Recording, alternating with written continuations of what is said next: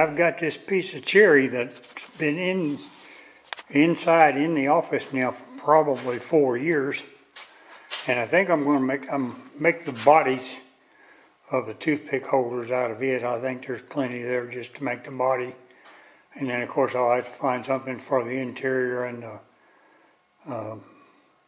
the top. But we can do that. But anyway, here's what I was... Okay, you see it's cracked down to right here.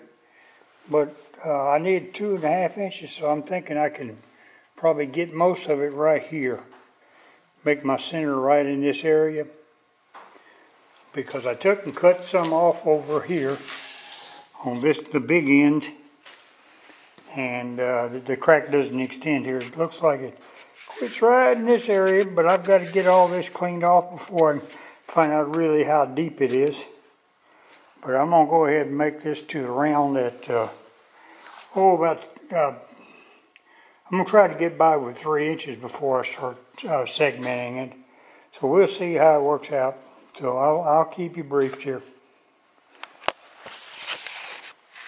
All right, it's got a pretty nasty crack down the center.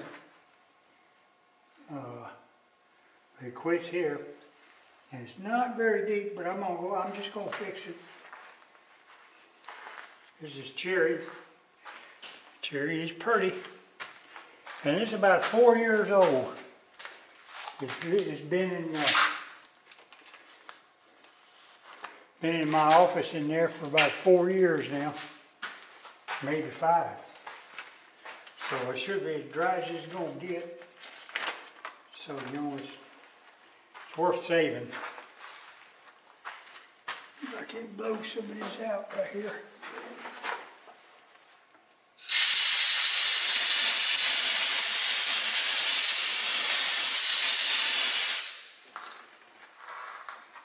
Okay. The first thing I want to do is pump it full of thin CA.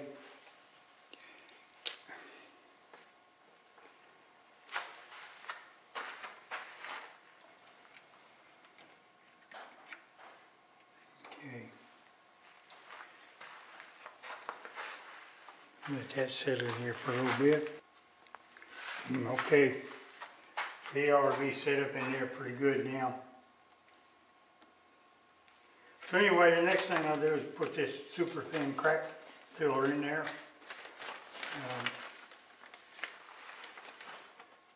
You all know what it is. I'll leave that.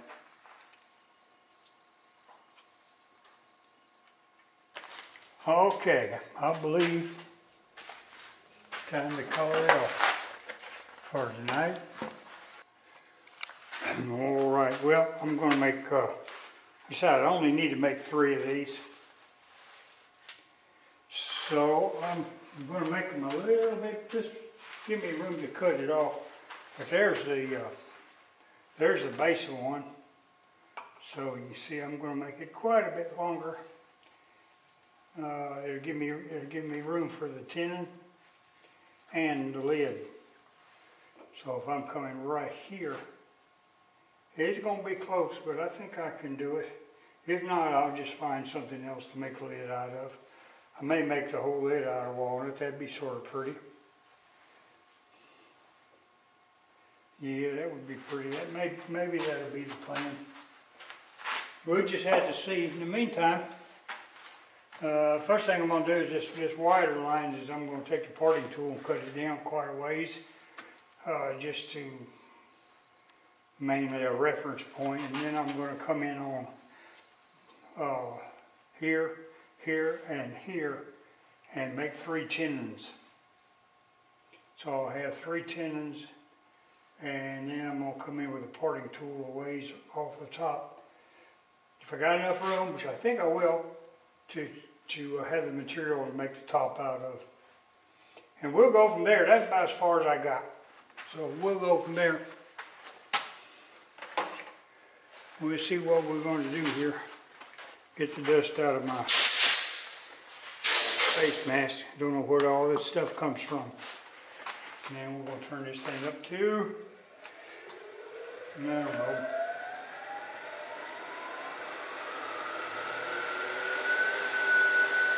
That looks good.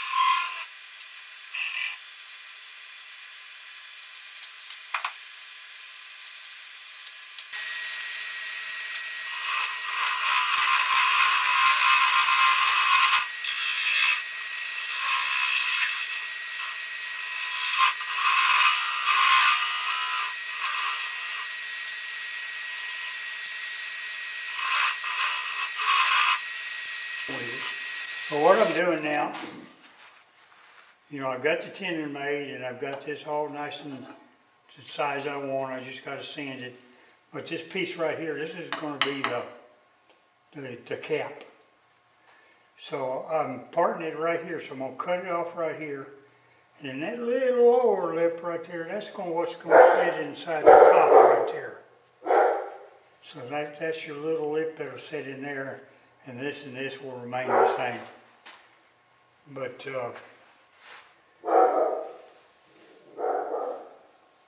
then this will be the cap, which I will cut it down some more and round it and somehow attach it so I can finish it later. I hadn't quite got that far.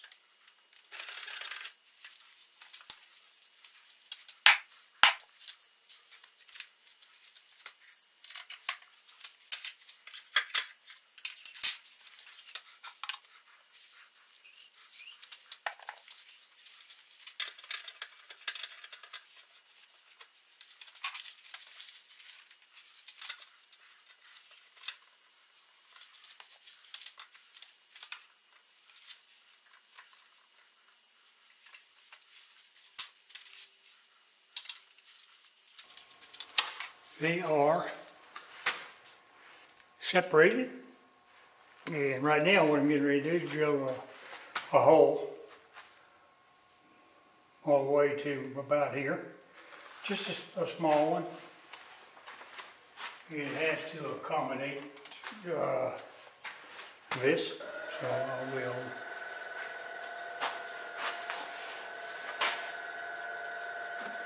I always put a glove on the left hand. I'm tender. hold this. If it starts spinning, you know, you want gloves, because right there will hurt.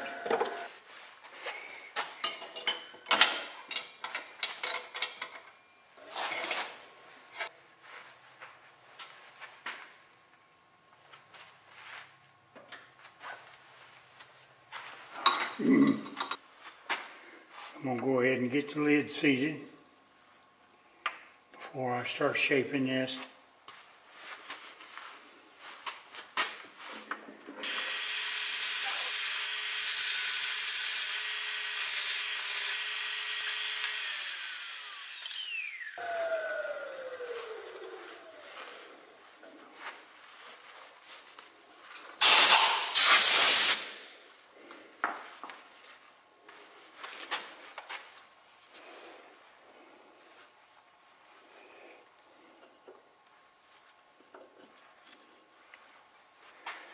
Alright, sometimes they're difficult to make fit.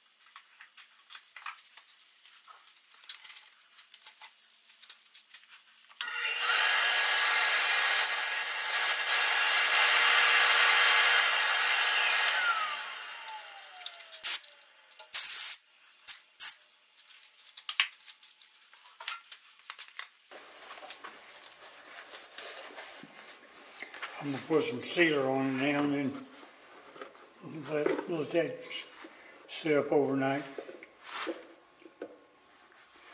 It's just sanded at 120, so it'll take some more sanding anyway.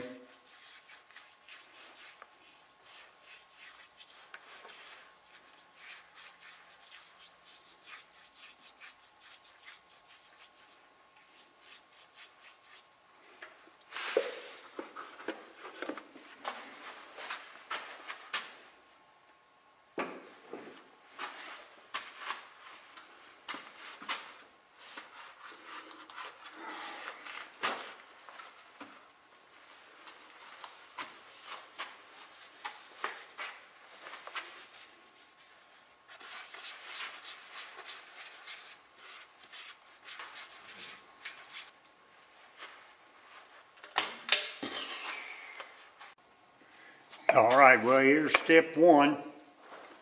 I'm going to do the other two just exactly like it. It's all drilled out and turned and finished.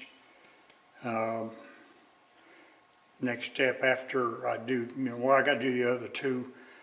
Well, then I got to figure out how I'm going to put my walnut on the bottom. I'm not sure yet, but I'll figure it out somehow. So we'll just see. We'll just see how it goes. Catch you later. I'm not going to film doing, drilling the other two. There's no sense in it.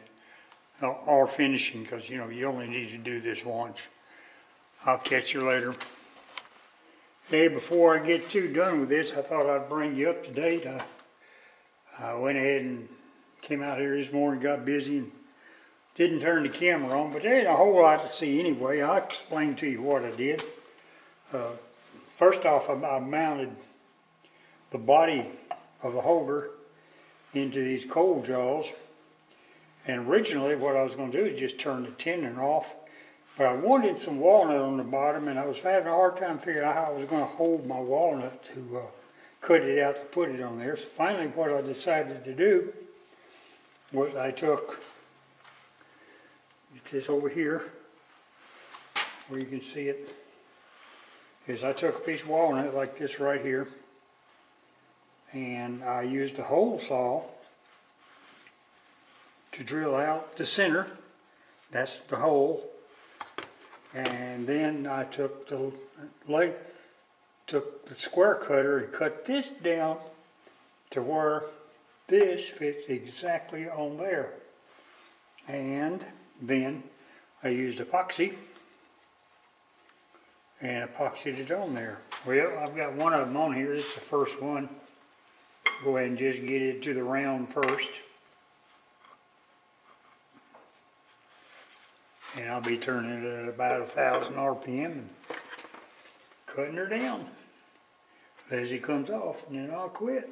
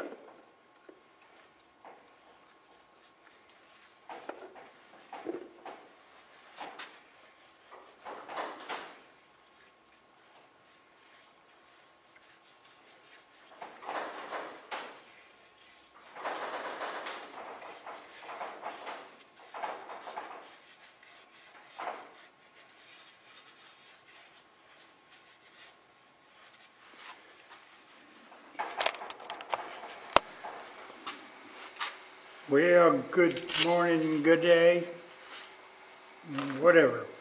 Depends on where you're watching. Hey, look, here's where I am now. I'll bring you up to snuff. Sometimes I forget to turn the camera on. Just as bad as to turn it off. I've gone to lunch and never turned it off before. Anyway, here we go. Look here. I got all three of these done now. And, well, I would say done, almost done. Of course, they got to be finished.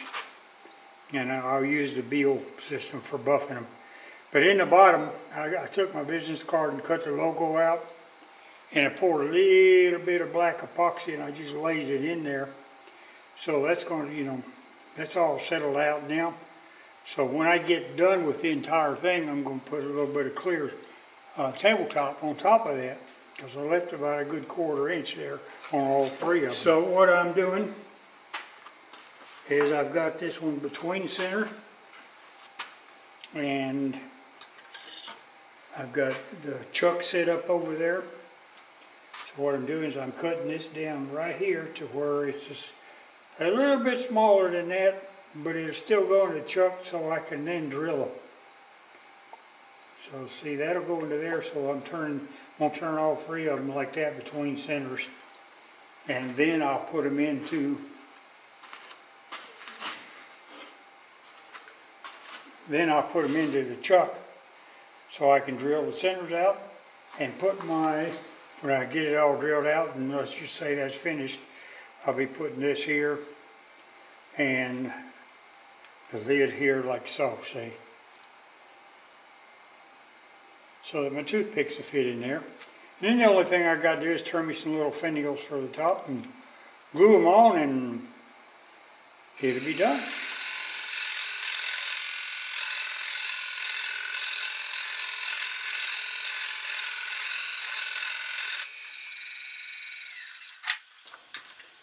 Okay, I've got all three of them done now. See, so I've got the bottoms done like that for. Used to have a toothpick here.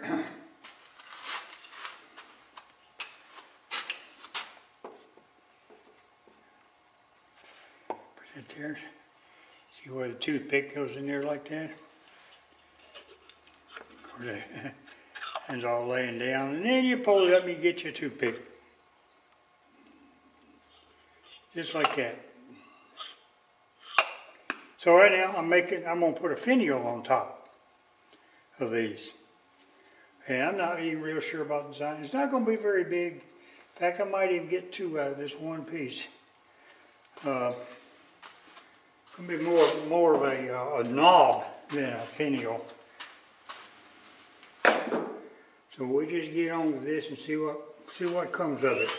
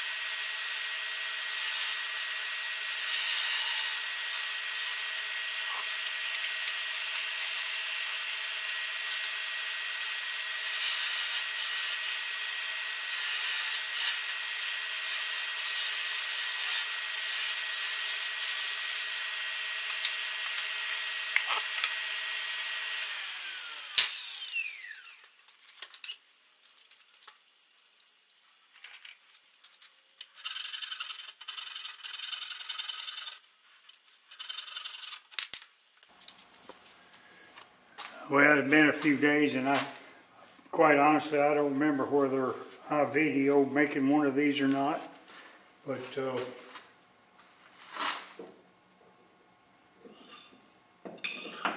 what I'm going to make is another one of these. I guess you call them buttons to go on top right here, like that. I got one more to make, and that's walnut, and that's what I'm going to make it out of.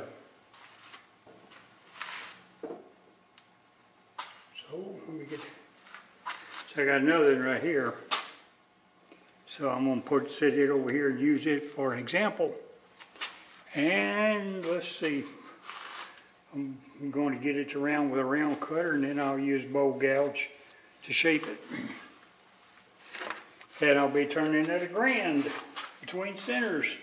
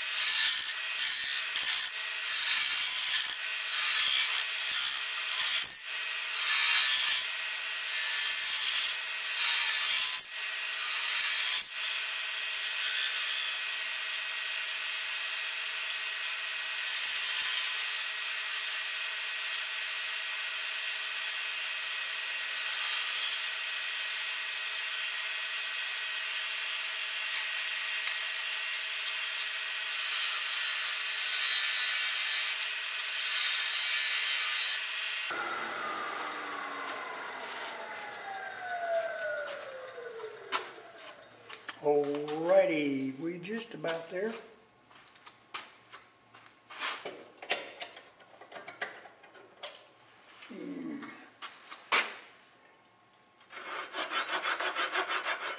I could have cut that in two, but in my luck they go flying on me, so I don't mind using the saw.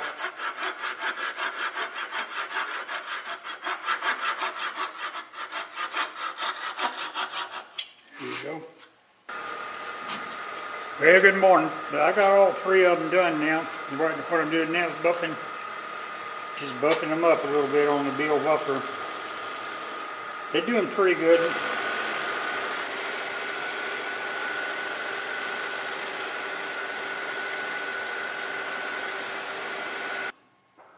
Well, there you go, guys. There's one of three right there. The others, they're just in the other room. Anyway, they're done. They're all done. They're all polished. I just need to add toothpicks to them, so I've got to go to Wally World and buy a bunch of toothpicks. But that's basically how they work. Of course, it works better when you got more toothpicks, but just stack a bunch of toothpicks in here like that. And pull it up when you want one. That's all it is to it.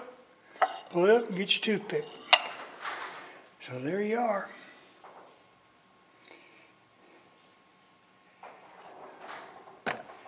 Got to clean that off a little bit. Well, I hope you enjoyed this. It's, making three of these, you know, it's quite a few steps involved. It's not difficult, it's just steps. And, you know, waiting in between each one and deciding what you want to do. I mean, I don't know about you guys, but I can't get two things just exactly like. So, I mean, they're close, but some of the knobs are bigger than the other, or the buttons, or whatever you want to call them. And I think they turn out all right. I think they'll make nice Christmas presents. This one happens to have a place here that you can line it up right there, see? So that works out pretty good. That was a crack. You know, I used my secret formula for, used to be secret formula for filling cracks on the fly without, you know, staining all the wood around them. So there you are. I hope you like what I do. Give me a like if you can. Subscribe and hit that old bell and all that kind of good stuff. I don't put out as many videos as I used to. It's just a matter of, you know, time and age. So I'll catch you later. I've enjoyed it. I'm getting ready to start another one. I'm going to make another one of these just like it, but a whole lot bigger. It's going to be for fireplace matches for my daughter. I hope the matches come in because I got to have the matches before I can make it for another Christmas present. Then I'll be done with Christmas presents and get back to some serious bowl making. So I'll catch you on the rebound. Take care of yourself.